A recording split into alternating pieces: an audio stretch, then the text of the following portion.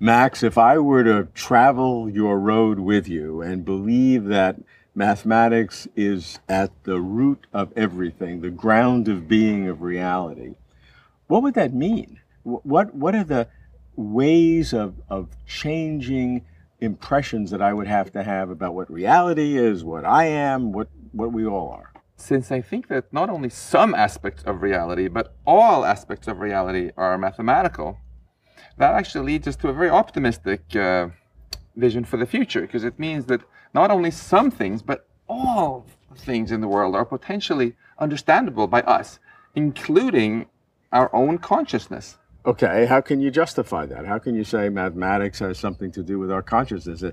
The two seem like radically different categories. Sounds like a category mistake.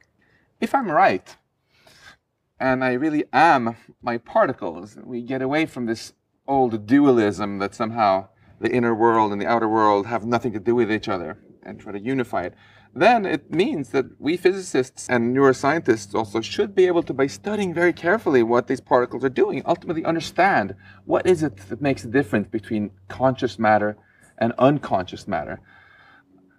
I like to think that there are other kinds of matter also, that there's a broad class of matter that I like to call perceptronium, which is self-aware, somehow because it's arranged in, not because it's made of some other kind of secret ingredients, but because the same old particles are arranged in a much more beautiful and complex and intricate pattern than in inanimate matter. So if we look at a very boring and inanimate piece of matter, like a rock or the sun, the patterns that the particles are arranged in are actually very simple. Whereas if we take a more complex pattern, here's one. If we think of this as time going up in this direction, there's a fourth dimension, and then space, and we think of these different strands showing where different particles are at different points in time, and then we imagine that this is now not a handful, but maybe 10 to the power 26 particles, making this incredibly elaborate braid pattern in space-time. This pattern is actually, that we have in our heads, is actually the most complicated and beautiful pattern we've ever encountered anywhere in our universe.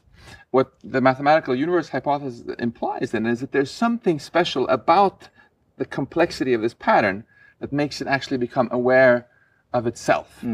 And I think this is a fascinating thing that we should really study more and ultimately try to unify not only the internal perspective we subjectively have on reality with the outside view of me as just a bunch of particles, but also help unify physics with neuroscience.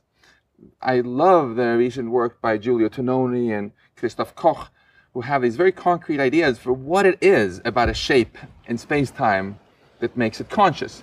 Because suddenly this isn't just words and speculations, but there are formulas, there's information theory, the kind of stuff that we physicists can get to work on and make calculations with. And I hope that one day we'll be at the point where you can show me any kind of matter, and by just looking at the patterns within it that the particles make up, I can figure out whether it's conscious or not. We have these two big elements. We have the cosmos, everything that's in it, and we have consciousness. Now, there are people, most neuroscientists, who believe that only the cosmos is real, the physical, material stuff, and that out of that comes consciousness. Somehow it's an accidental byproduct or a product of evolution, however you want to think about it, the mind comes out of the brain. Others, maybe many in Eastern traditions, believe that the only reality is consciousness. That is the only reality, and that somehow consciousness manifests the physical reality. You're saying something totally different, I think.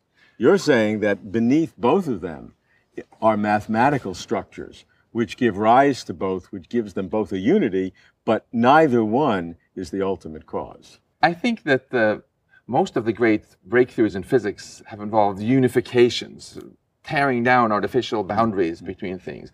We used to think that electricity and magnetism were two separate things until Maxwell unified them into electromagnetism. We used to think that energy and mass were two separate things until Einstein told us that that's just the same. then Einstein unified space to time, then he unified acceleration with gravitation. And what I'm saying now is I think that if we view everything as mathematical, then it very naturally also unifies the two parts of the traditional dualism of the mind. It says that there are two ways of looking at this, either as a bunch of quarks and electrons moving in a very complicated way from the outside, or from the inside in terms of the way we perceive things.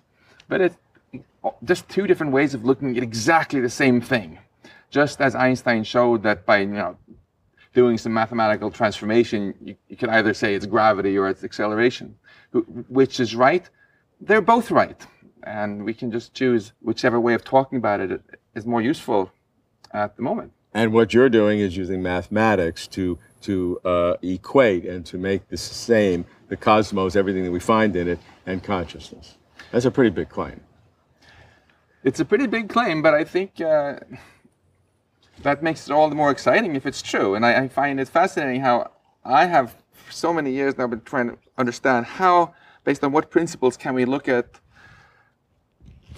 an area like this full of quarks and understand why it appears to us as grouped into objects in a dynamic world.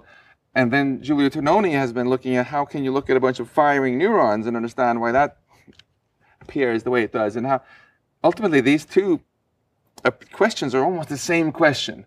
And in both cases, it boils down to just looking at shapes in four-dimensional space-time or in some even higher abstract space. And so that at the fundamental level, all we have is beautifully complex and intricate mathematical shapes.